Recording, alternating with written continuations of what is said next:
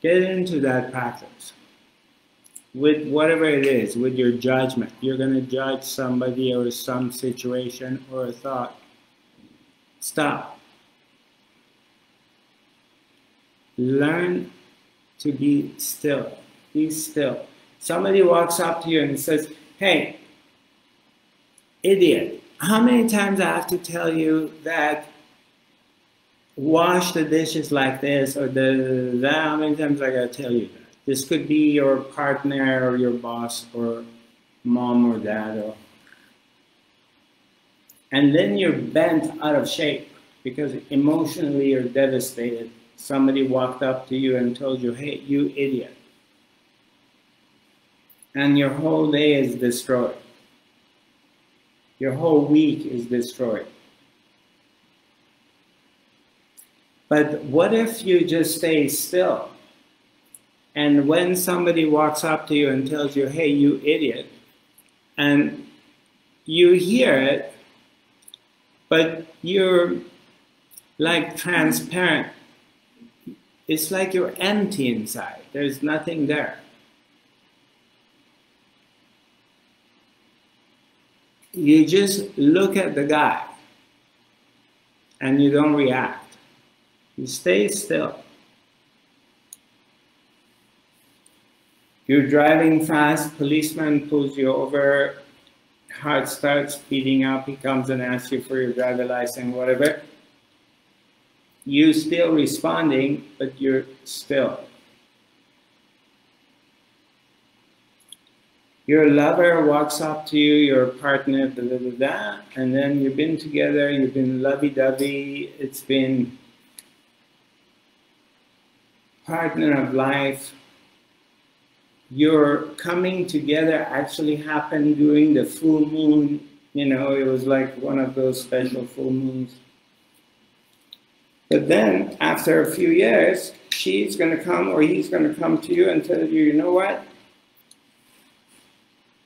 I'm not into you anymore. I don't love you.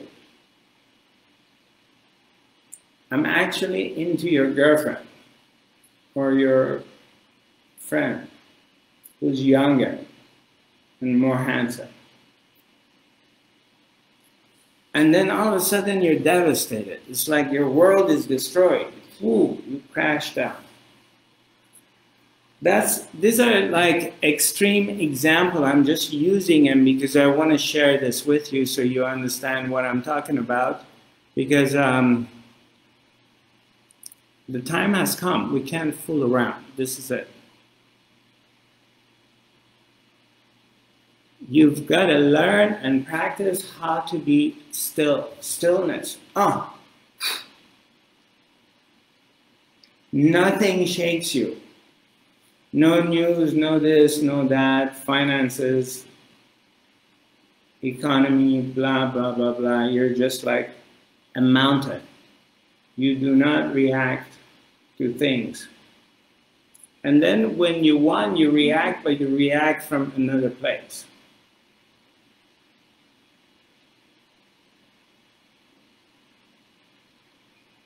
Stillness.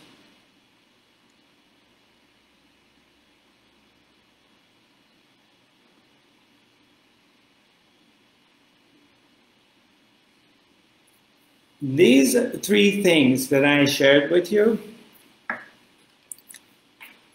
I mean, in a way, it's like 30 years of 40 years of being a spiritual seeker, maybe more than that. And God knows how many lifetimes before that to come to this wisdom, this understanding is A, the master is within yourself. You are the master. It's here. Look inside. 2, stay quiet. Be silent. Practice silence. Practice going beyond your mind into the abyss of stillness and infinity, which there are no thoughts. It's quiet. And that's where you meet the self. That's where you meet God. That's where you come across Her Majesty the Supreme, your own being. That's why every once in a while, when you're very busy, you're going, you're really lost in the whole drama or whatever, and you come to this place that you feel with yourself like you have not spent time with me. You haven't spent time with yourself. And it's not yourself, it's not the character yourself, you didn't spend any time with it. You haven't spent time with the presence, Her Majesty, the Supreme Being, Lord God.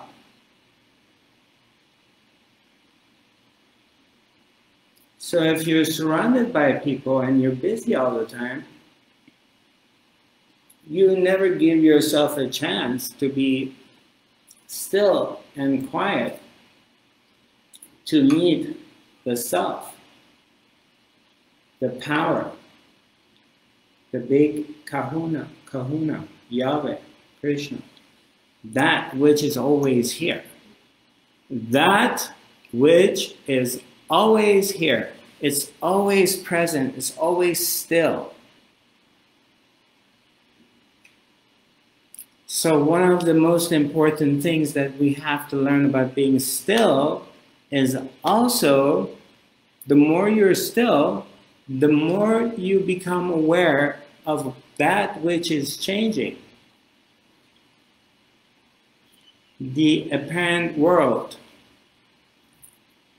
the Maya, the ever-changing world is always changing.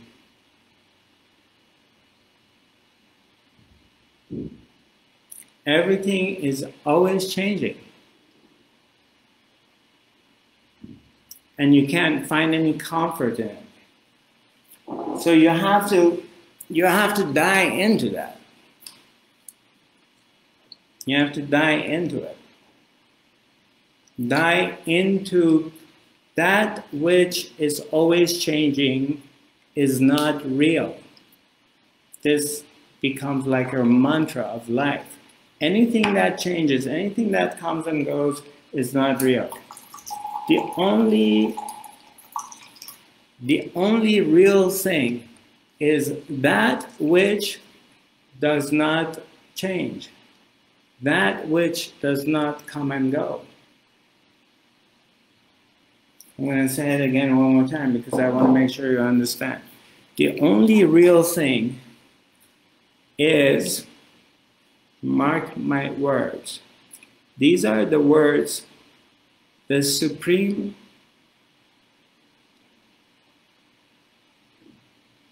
tongue from the highest place of existence, that anything can be channeled or message or be brought to you.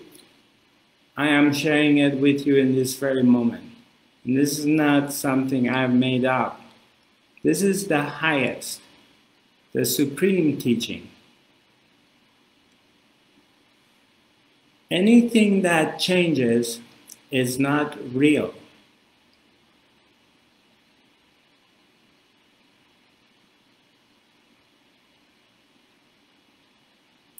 The only real thing is that which it never changes.